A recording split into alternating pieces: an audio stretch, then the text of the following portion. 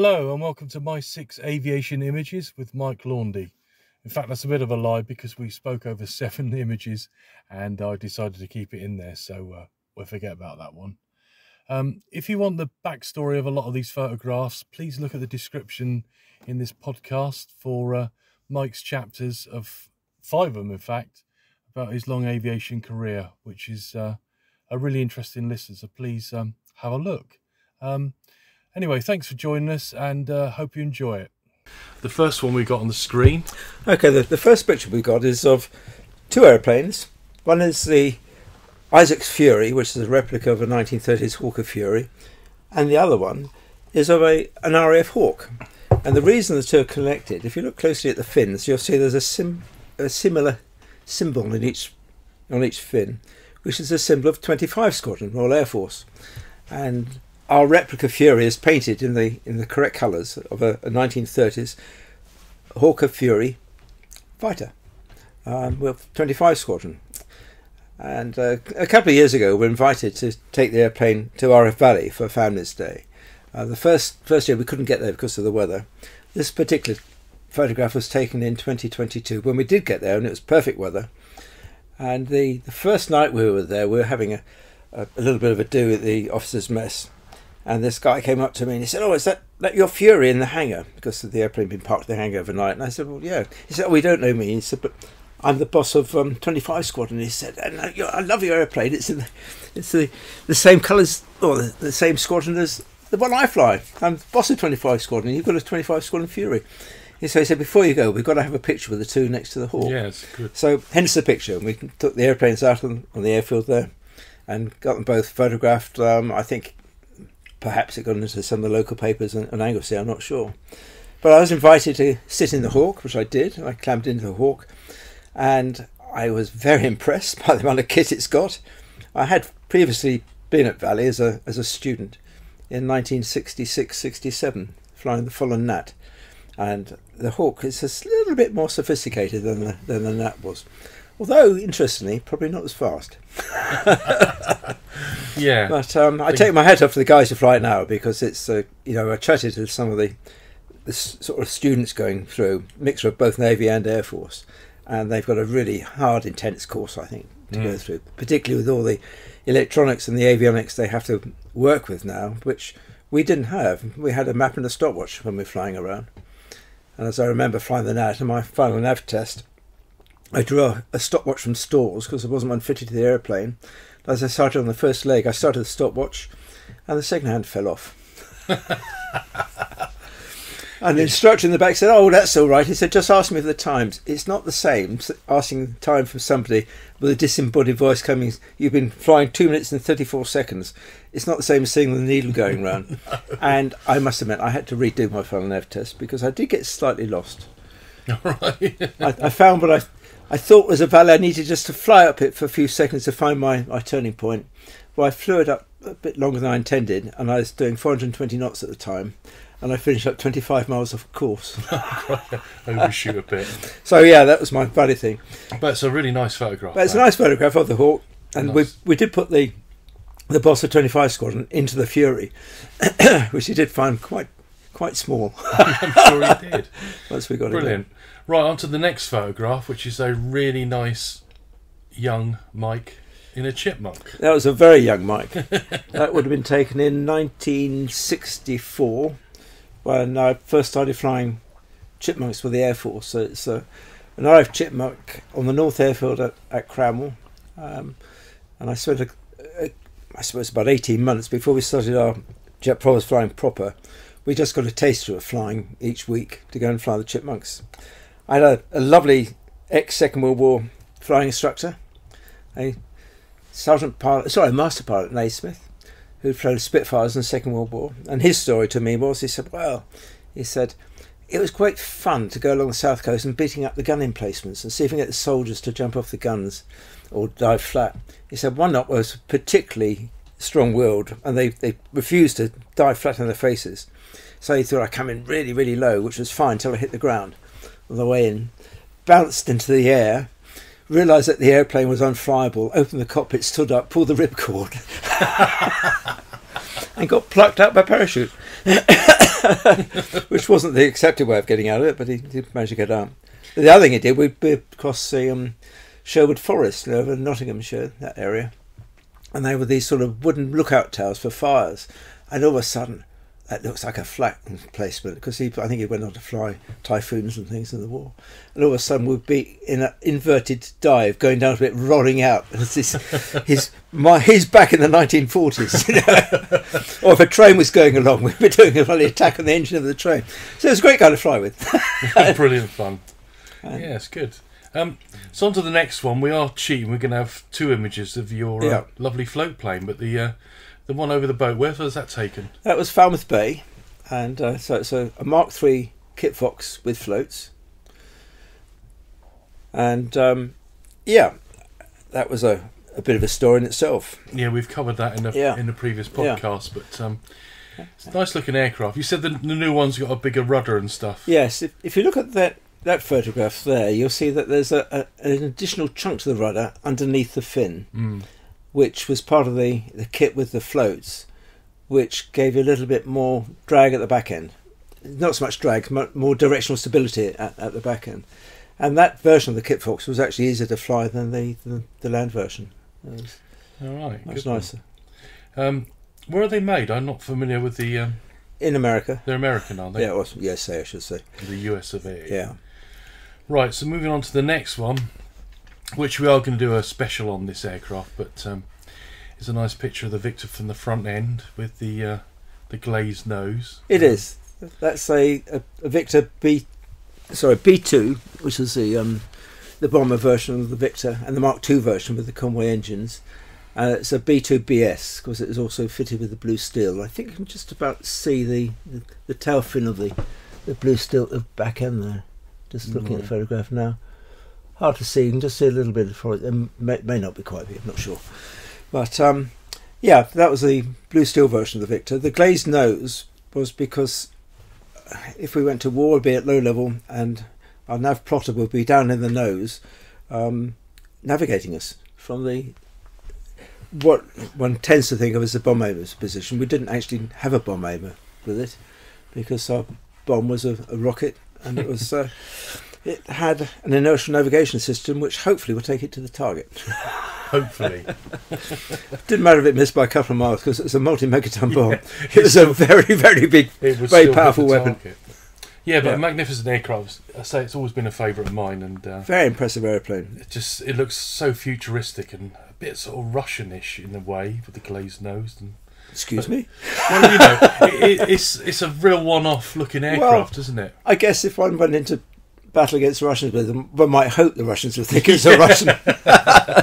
But I wouldn't bank on that one. Right, so on to the next one, which is a really nice formation of the Jetstream. It's a Jetstreams, yeah. And in that picture, which I wasn't actually part of that formation, but they're flying past the Air Force College at Cranwell, which of course did form part of my early part of my life, my 3 years there.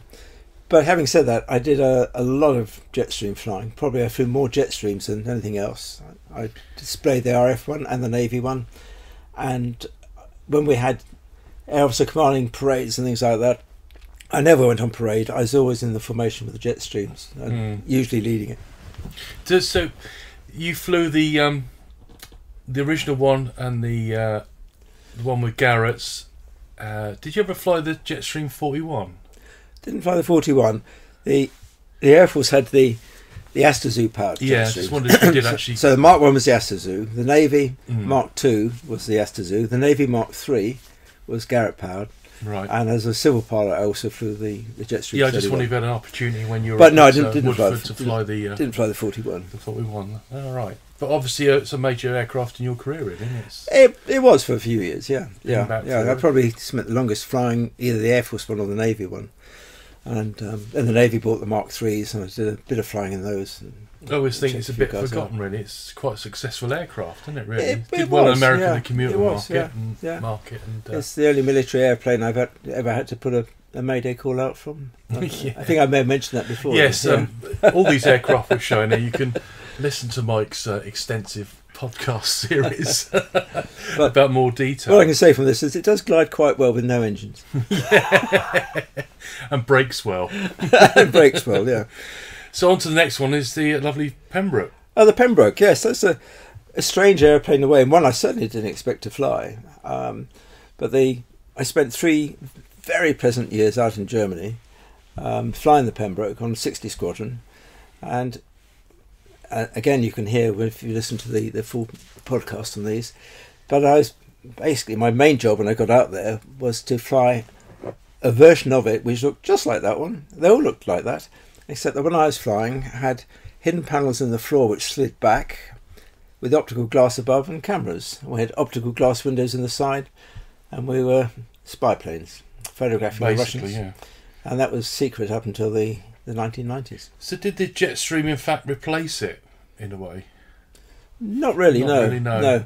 The Pembroke was originally the RF Germany Communications Squadron. The Pembroke. That's communications aircraft. Yeah, and they had a few of them in the UK. The Navy had the Navy version, which was called the Sea Prince. That's and the Sea Prince was replaced by the Jetstream in the Navy. So there was a link in the Navy, but not in the Air Force.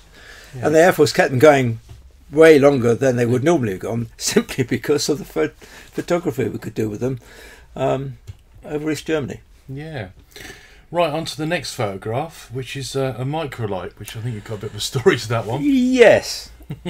This would have been taken in about 1981, something like that, when my eldest son was in the Boy Scouts, and I was part of the parents' committee for the particular scout group, and I'd been at an incredibly boring meeting, and the chap I was sitting next to, I got chatting to, and I discovered he was into microlighting and weight shift airplanes, which were very new then. This was, really, really early stages of it. And he said, "Oh, look," he said, "on this weekend, I'm going up to the airfield of Cark, at the southern end of the Lake District, on a microlight meet. Would you like to come along and see it?" I thought, "Yeah, great, I'll come along with you." At the time, I was a flying instructor on the Jet Provost, and supremely overconfident about my flying ability. Well, we arrived at Cark, and he went off and he flew his little sort of weight shift, and you can see from the picture it was very basic. I think I can't remember what size the engine was, but I think it was something which was taken off from something like a snowmobile. It was that sort of engine. Right, a bit crude then. And the chainsaw engine, I suppose. Actually, chainsaw engine. And there was a throttle for the right foot on what felt like a rudder pedal, which you could push down, so that gave you the power from it. And of course you controlled it with your weight shift. And he briefed me about it before I went off. You'll see there's a thing sticking in front of my face there. Yeah. And that was the airspeed indicator. That's velcroed onto the pole next to me. And he velcroed it on, adjusted it, and said that's about right, and that would tell you roughly what speed you're doing. And so the brief I got was line it up on the runway, hold the bar back, give it full throttle, and when you get 18 miles an hour showing on the ASI, push the bar forward and you'll take off. You'll see in the picture you can't actually see the wing very much, because as I discovered when I got airborne, I couldn't see the wing either. It was so far up above my head. I should have realised there was a problem when I taxied it, because if you look at the wheels on it, you'll find it's like a handlebars on a bicycle. So if you push your right foot forward, you go left, which is not how a conventional airplane operates. You put your right foot forward and you go right. And it was obvious what it did, except when you actually start doing it. And every time, I was zigzagging from side to side down the runway, thinking, "Oh, damn it, I've got to move my foot the other way." So anyway, then I start the takeoff run. I go along the runway, get 80 knots, push the bar away, and up it goes, as you can see in that picture. That was when I just got airborne. And then I'm thinking, I'm used to flying attitudes, and you look through the windscreen of the airplane, you see the position of the coaming, and you see the horizon, and you can see what attitude you're at. All I could see in front of me was this bar I was holding, which I appeared to be moving. And I looked up, and there's the point of the wing way up above. I couldn't really see the wing, normally when I was flying. Yeah. And it started off all right for about the first couple of 100 feet, and then I got a gust of wind, and it dropped its wing to the left. Well, my instinctive reaction was to correct to the right, which is what one does in a normal airplane. Unfortunately, it's a weight shift airplane. So when I moved the bar to the right, my actual weight went to the left, so the airplane rolled left instead of rolling right.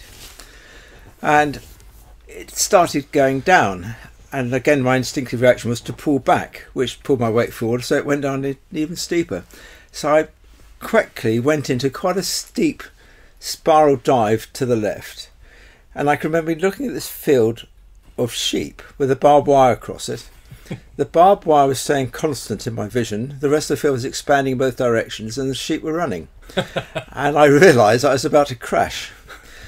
So I then thought, what have I got to do? I could have put everything the other way. So I just shoved everything the other way. I pushed as hard as I could and I pushed the bar in the opposite direction to what felt correct.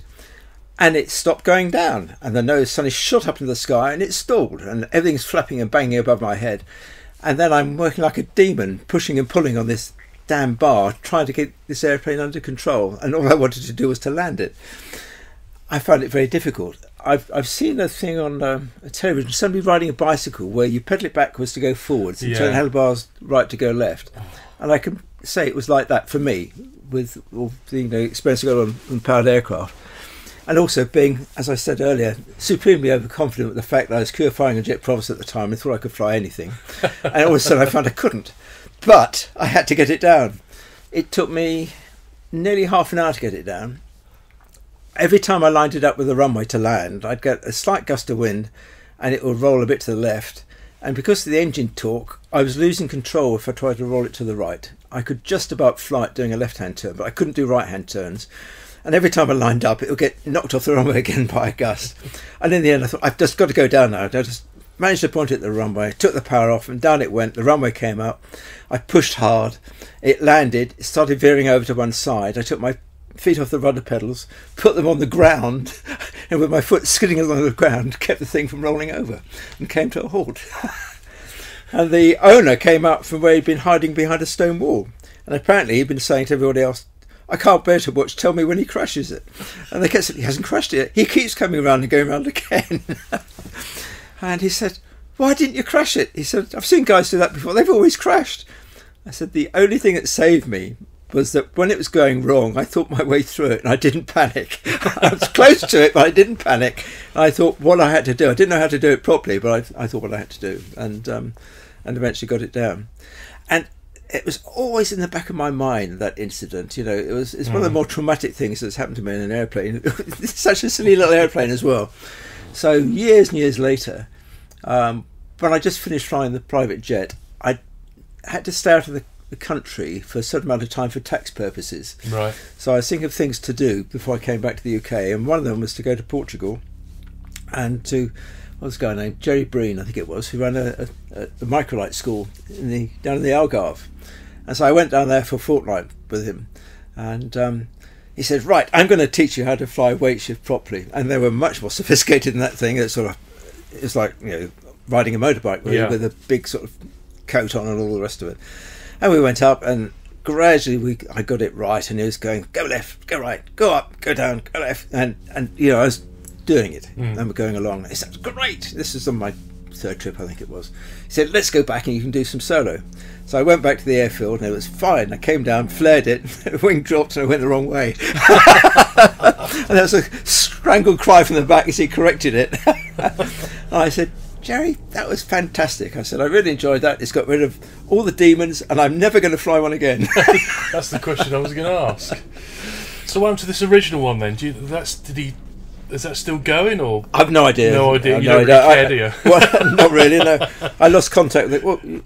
Well, that, at least, it looks something familiar to nowadays. Some of the other things they had flying there, they had a thing which was like a flying wing with what you would think of as the rudder at the wingtips. Right. So if a guy wanted to go right, he would pull on a wire which would put the wingtip flat onto the airflow and yaw it round that direction. And he sat on a sort of stretcher, wasn't strapped in, and to go down, he'd slide himself forward, and to go up, he'd slide himself back. And I thought, that just looks bloody dangerous, but it flew all right. There's some weird wacky ones. I've seen that one on really wacky ones. Obviously in Germany, it's the one with the bloke's legs out of a completely enclosed one. He just runs along and jumps off and tucks his leg up and got a little cab. Well, later on I did fly a powered parachute. I did a powered parachute course up in Wales. That was much easier. And I had I suppose a couple of days learning how to fly the parachute standing on the ground.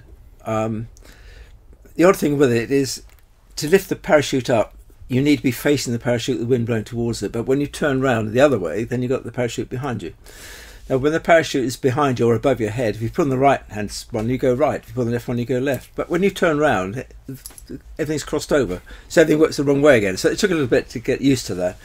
But it's all right when you're in the air. And so I know the first takeoff I did, you had a hand throttle, and you're holding the hand throttle, and you're holding the rigging lines up to the chute. And I open the throttle and you start running. And they did give me a dual one, first of all. With the dual one, you had a metal bar between you and the instructor.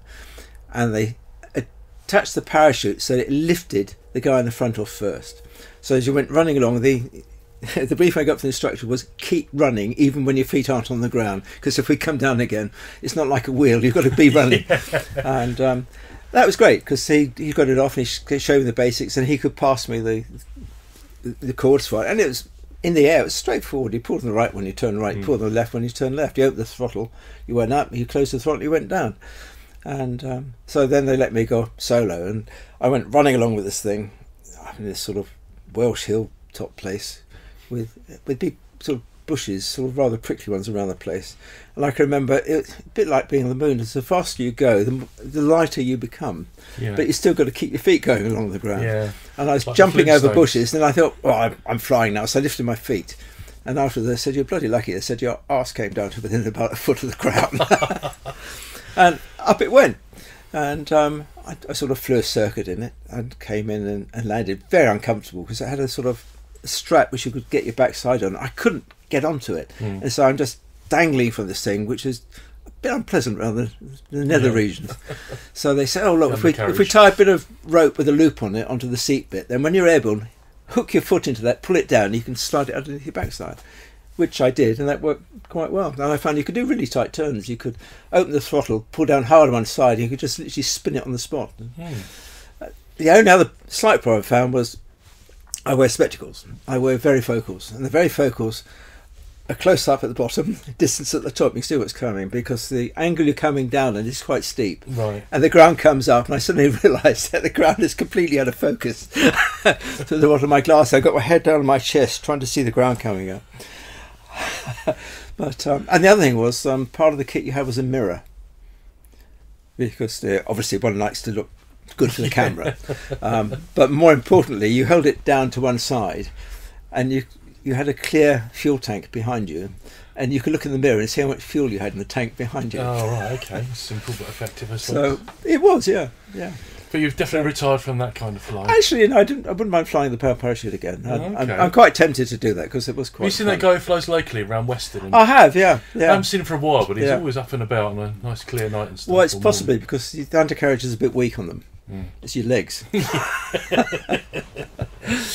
yeah, why not? But you can get them with like a little tricycle undercarriage. Yeah. There's so many frame underneath. Yeah. But they are easy. Well, I found it quite easy to fly when you're flying. I also like the idea of having the parachute open before I took off. Yeah, that could be dead useful, couldn't it?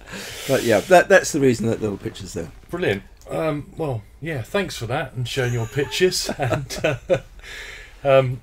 you can see the links to the other podcasts in the description area. And thanks for that, Mike. And we'll speak to you soon. You're very welcome. Let's hope I survive. Yeah, cheers.